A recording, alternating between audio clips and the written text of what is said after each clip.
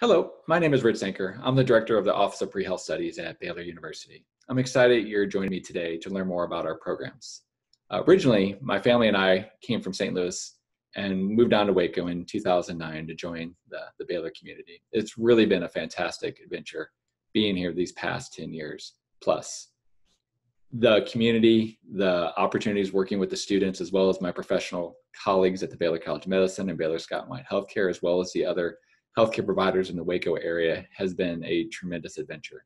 It is a wonderful place to work, a great community to be part of, and I'm inspired every day by the actions and motivations of the students on the campus, as well as the remarkable intelligence and convictions of the Baylor faculty and staff that I get to work alongside. I hope you don't mind as I transition to working on PowerPoint for the rest of this presentation. Now that we transition to the PowerPoint, let us begin.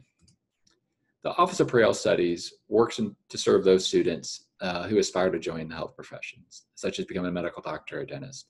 Through our programs, activities, courses, and the other topics I'm going to discuss in this presentation, I hope you'll see that not only do we want you to be successful in moving on to medical school or dental school, but that we want to prepare you for a dynamic career in healthcare. We really want to give you an opportunity to develop the leadership skills, the compassion, the empathy, as well as the self-awareness, so that as you become a healthcare provider, you can use your scholastic skills to get engaged in research or your leadership in a way to transform healthcare in a way that really is significant and meaningful. I'm very fortunate to get to work alongside 4 remarkable individuals who assist the students in getting ready for the application process, both to the professional schools and, again, ready for their dynamic career in the health professions. Ms. Michelle Diaz joined us last year as the director of the Living Learning Center over in Earl Hall. She's brought a unique energy and insight, as well as programming, to really help that community grow and flourish. Ms. Jane Lynn has been working for the past 10 years, really helping juniors and seniors get ready for the medical school and dental school application process, and providing a lot of guidance and insight to help challenge them to grow in a way to stand out in that process. Ms. Savoy joined us about 5 years ago, and she really works with the honor students in the Prehealth program, as well as the science fellows in the program, providing unique, terrific advising, as well as providing programs and activities to help them kind of gain insight and grow and flourish within all the allied health professions as well.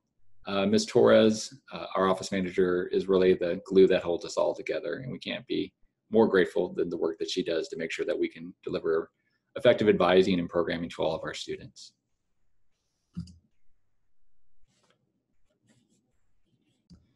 Now, I want to clarify, when I talk about Prehealth and the students that we serve, there are a specific cohort of health professions that we support, such as students who seek to become medical doctors in the pre-medical program, dentists, optometrists, podiatrists, physician assistants, veterinarians, physical therapists, occupational therapists, and pharmacists.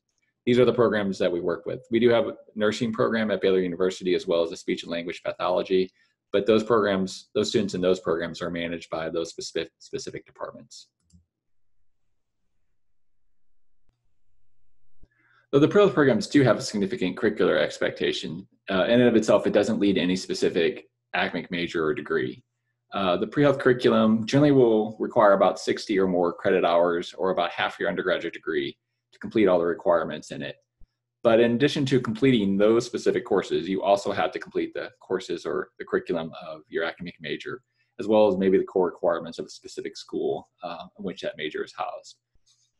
Most professional programs like medical school and dental school and PA programs and PT don't seem to show any specific preference or have any concern about the student's academic major. So students are free to major in whatever field they want to. So if you have an interest in English or philosophy, fantastic. Since most of the Prehealth programs do have a lot of sciences as a part of our requirements, many students do tend to elect in programs like biology, biochemistry, and the health sciences, which is great. But if you have a practical interest like business or engineering, wonderful, or piloting, we generally could incorporate all those majors within, or the Prehealth curriculum within all those particular academic majors. Our goal is always to make sure, as students consider their academic programs, that we can incorporate the Prehealth curriculum in a way that ensures that you graduate in 4 years. If you want to do something couple like double majors and mini minors, that could add time to your overall stay at Baylor. And that's something for you to discuss with your families.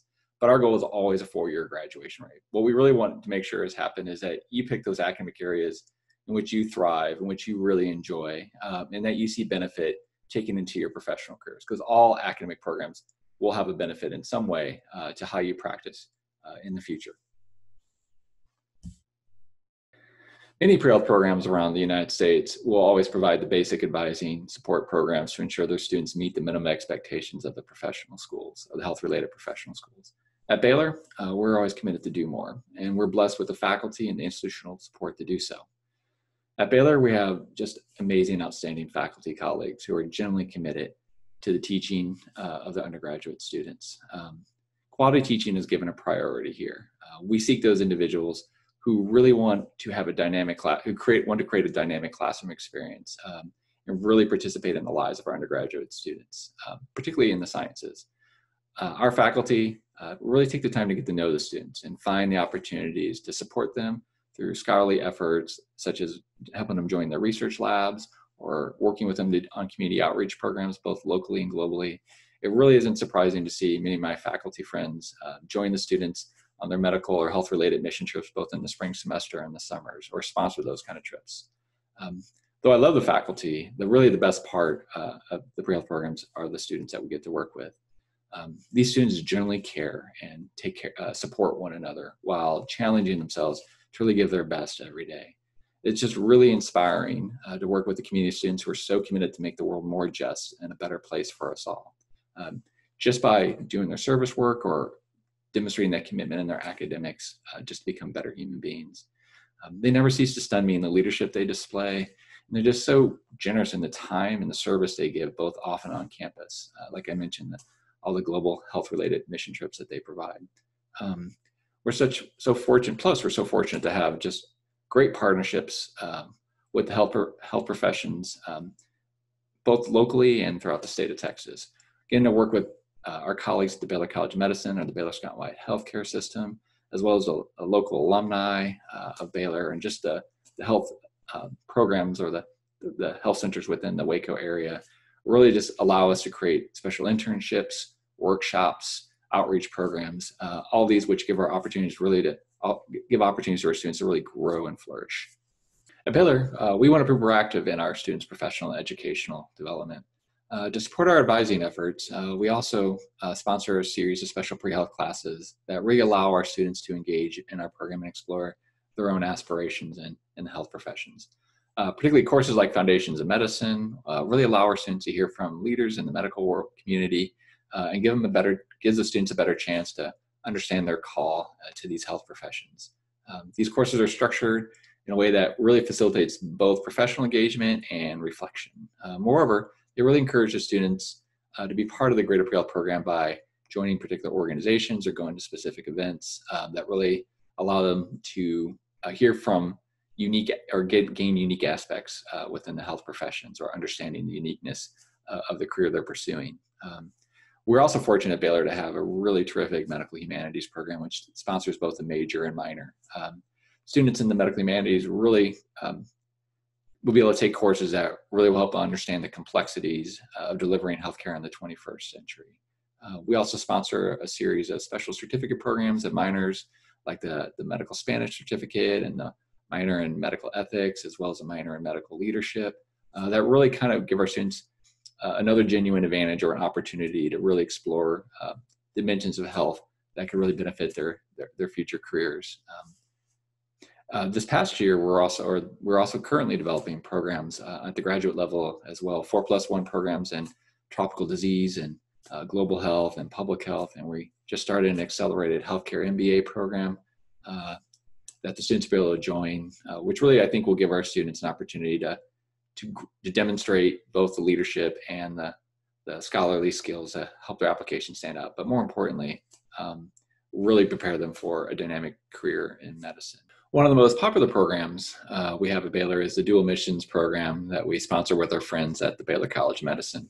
To be considered for this program, students must indicate on their application to Baylor that they're interested in the pre-medical track. In including that, you must make sure that you have a minimum ACT's composite ATC score of a 32 or a composite math verbal score of a 1450 on the SAT. Baylor does super score, so it's always worth considering taking that test again if you're close on those numbers. Once you have that, the admissions office will consider you for the dual admissions program. Qualified applicants will be invited to participate in a special selection event, generally hosted in the months of November and January. Last year we interviewed, or not really interviewed, but considered about 150 students at these selected events. Of the 150, the Prehealth Selection Committee, or the B2B Selection Committee, will choose 20 students who will go on to Baylor College of Medicine, who then will be interviewed by them in the month of March. Of those 20 students, 6 are selected. As you can see, it's a very competitive program. These 6 students are given a conditional admissions to Baylor College of Medicine. They're free to major in any academic major, but they have to graduate within 4 years, no sooner or later. One of the students, like this past year, did graduate or did complete their degree program in 3, but elected to do our new accelerated healthcare MBA program. So that opportunity or programs like that are available to the students. But again, Baylor College of Medicine intends for you to arrive within 4 years of during your undergraduate career. These students will also have to take the MCAT, but they set the minimum score at a 500 or a 501, or which is generally the 50th percentile. These students will also have to maintain a 3.5 cumulative GPA, both math and science, as well as a regular GPA. It's not a program that's meant to discourage or keep you out. We just want to make sure that you're doing well in your academic courses. And the average entry in GPA to Baylor College of Medicine on a given year is generally over a 3.9. So 3.5 is considered rather generous. These 6 students will also receive scholarships for their 4 years at Baylor, which will range between $3,000 to $10,000 in value. And a couple of the students will also be competitive or be able to get another $10,000 scholarship, yearly scholarship for the medical training at the Baylor College of Medicine. What is important to note is students don't have to be in this track to move on to Baylor College of Medicine. Actually, the majority of our students who do move on to Baylor College of Medicine once they complete their undergraduate degree at Baylor are actually not part of this program.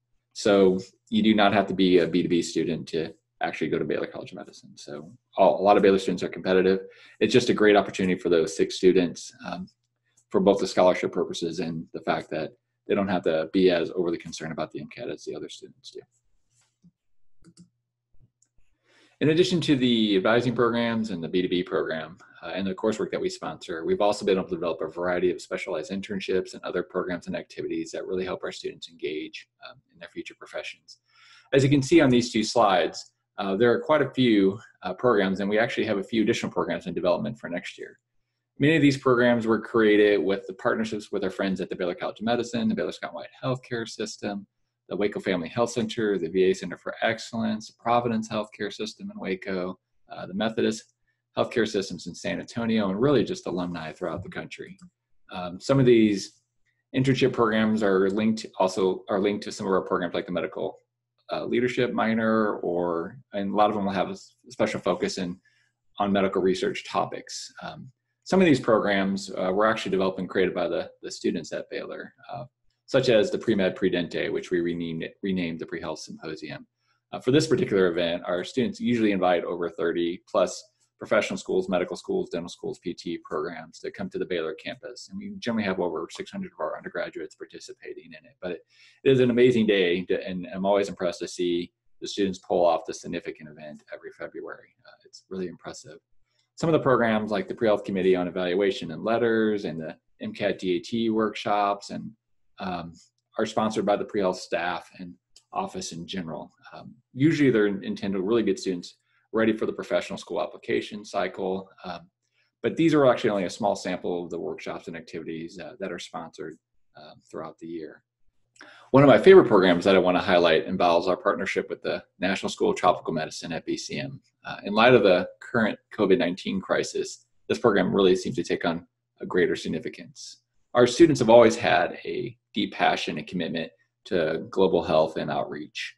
To empower them, we developed a Tropical Medicine Summer Institute as well as the Tropical Disease Research Intern Program, or that we call TDRIP, to develop their abilities and talents.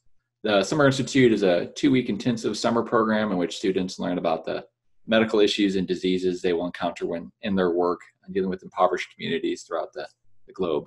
In this program, they learn how to diagnose and best treat these particular diseases and issues so that they can better treat their patients in the future. They will also get a chance to better understand the global health issues that are emerging, much like the COVID-19 one that we're currently facing, and how public health programs or how the programs like the World Health Organization tries to contend and deal with them. For students that want to participate and do even more on this front, they are also given the opportunity to do the TDRIP program or the research internship program with them. My colleagues such as Dr. Peter Hotez and Maria Patazzi have already been working on vaccine development to try to address these particular diseases and issues that really affect the poor throughout the world. In fact, they've been some of the leaders working on corona vaccines, much like the COVID-19. So really showing the pertinent work that the students can get involved in. Programs like these are just really another way for our students to really develop their talents and abilities so they can do remarkable work in their future. I'm really excited about this new program that we started for this upcoming spring of 2021, what we're calling Pre-Med in Dublin. Really, any of the pre-health students can participate in it, but I just nicknamed it Pre-Health in Dublin. Many of our students really want to go abroad and have an abroad semester curricular-wise. So we developed this program with the pre-med in mind. There are many programs at Baylor, like the Madrid program, Rome program, China program that students can do. But this one really will fit nicely curricular-wise for the students who are pursuing pre-med or pre-health.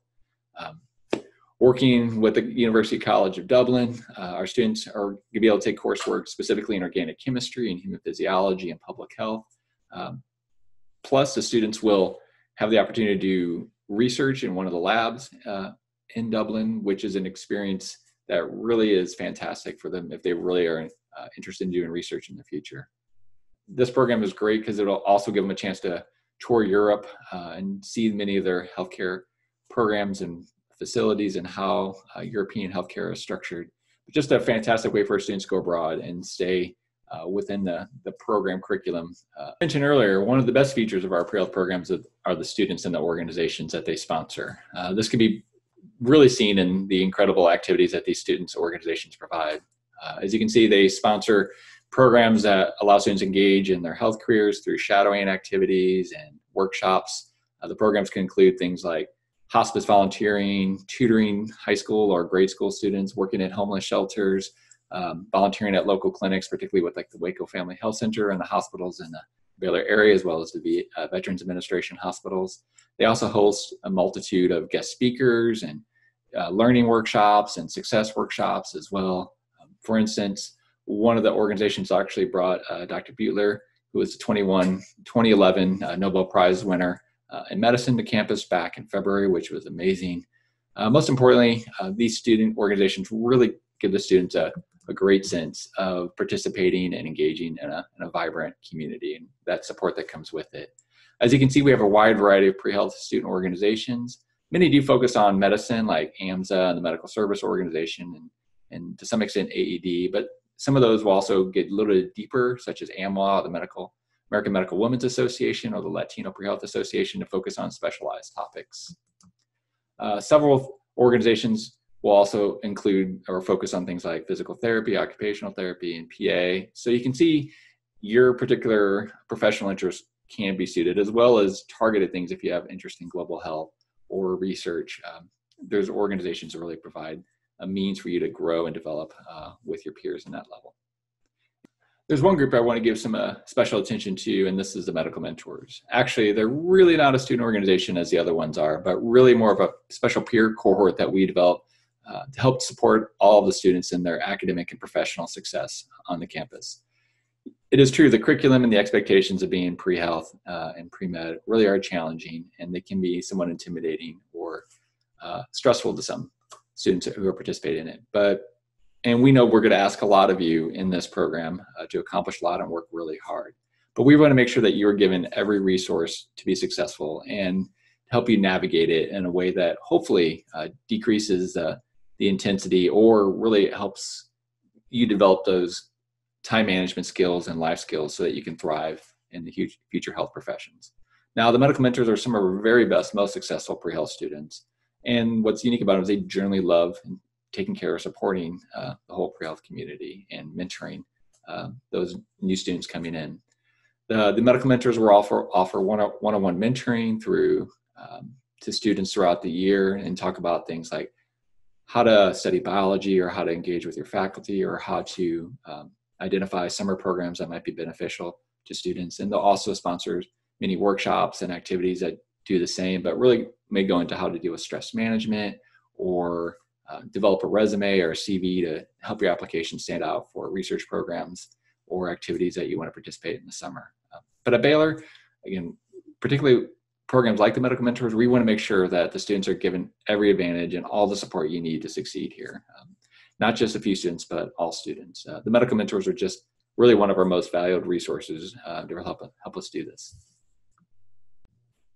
Now, the Science and Health Living Learning Center in Earl Hall is a program we started about 5 years ago. Fantastic. One of my, one of the favorites that I'm highlighting here.